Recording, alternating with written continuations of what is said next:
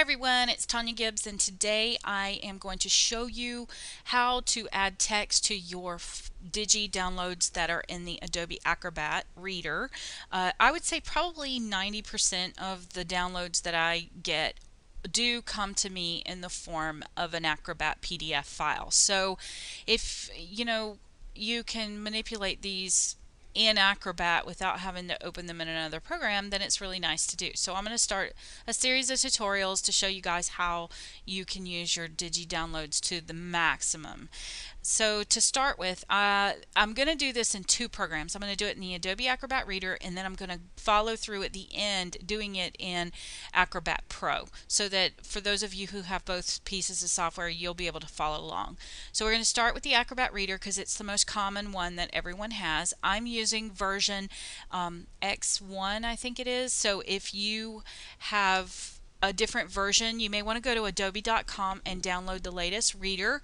It is available for free, and I will put a link to the download down in the description of this tutorial. For our tutorial, I am going to use Marion Smith Designs Digi Downloads. This is from the Cottage Chic printable. Super cute mini album, and I'll also put a link to this mini album down below inside of the description of this video. Marion has given us permission to use these, and I have added her watermark over the top just for video purposes. So to get started, again, we're just going to add some text to these little journal cards today. And the cool thing about this is that if you decide that you want to, do these printables, it does give you a little bit of flexibility to go ahead and pre-type your text before you hit the print button.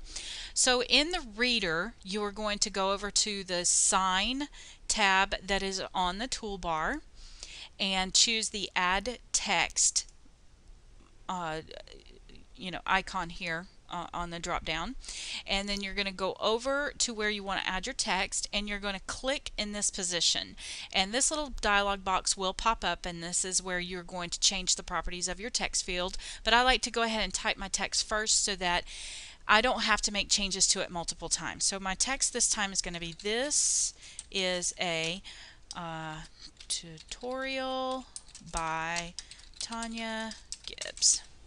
So notice that my text is not quite lining up on the lines that are provided.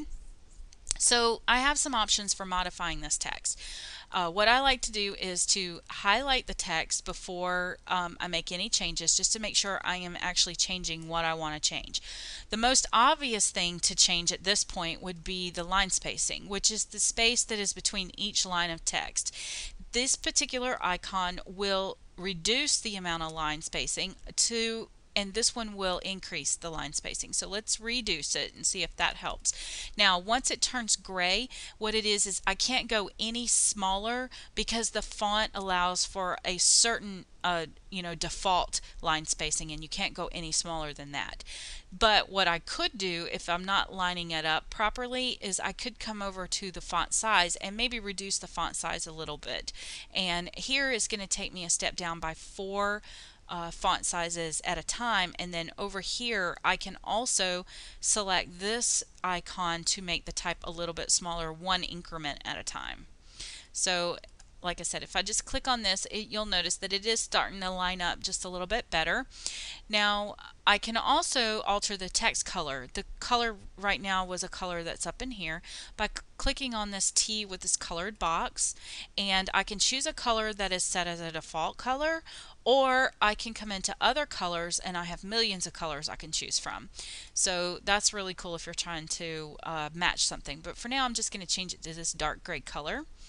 And I also have the option to change the type. I can go in here and pick a font from my computer, which I like this Mirrored Pro a little better than Times Roman. Times Roman's kind of blah. So anyway, there's how you do it in Acrobat Reader. Now the downfall to doing it in Reader is that you can't save it. But the upside is, hey, you can actually do it. So it's really cool. You don't have to handwrite them if you don't want to. Another really cool thing to think about with this is that, you know, if you're doing multiple mini albums where you're having to put the same information on these cards, it would be great. I recently attended a wedding where we used these place cards at the wedding, or we used these little journal cards at the wedding, but we customized them to say the guest's name so that they could actually write a message to the bride, handwrite a message to the bride on the cards, but we were able to type their name at the top so we knew exactly how many we were handing out. So it does give you some flexibility with doing things, making things a little more customized. So the way to do this with Acrobat Pro would be, and it's pretty much the same thing, it's just a little bit different. So in this case, and I believe that the this particular method was available in a couple of versions back. So depending on what your version of the full-blown version of Acrobat is as to whether or not you can do this. But anyway, or how you do this. So to get to this one, you're going to go, it's a little bit different. You're going to go to Tools this time, and you're going to go to Content, and it's the typewriter that is here on the toolbar. So it's the same process, it's the exact same steps, it's just the icons have changed. You know, so you're going to add a text box by using the typewriter tool, and it's going to be right here, and as you can see, it's the exact same process. It has the same toolbar that pops up. I believe you could probably still find it under Sign as well. You can go to, nope, it looks like you can't find it under Sign. So it is actually in here in the regular version of Acrobat. It is under the Content tab under the Tools. So it's Tools, Content, and then Add and Edit Text Box. And notice that in the full-blown version of Acrobat you have a typewriter.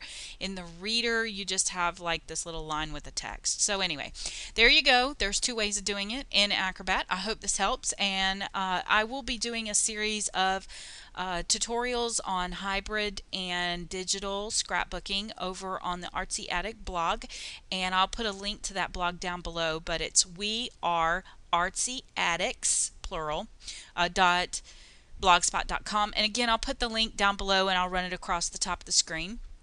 And as always, you can find these tutorials on my blog, which is psychomomscrapbooks.blogspot.com. And if you really like these printables, and I'm telling you this mini album is to die for, you may want to go over to marionsmithdesigns.com and download these printables. Thank you.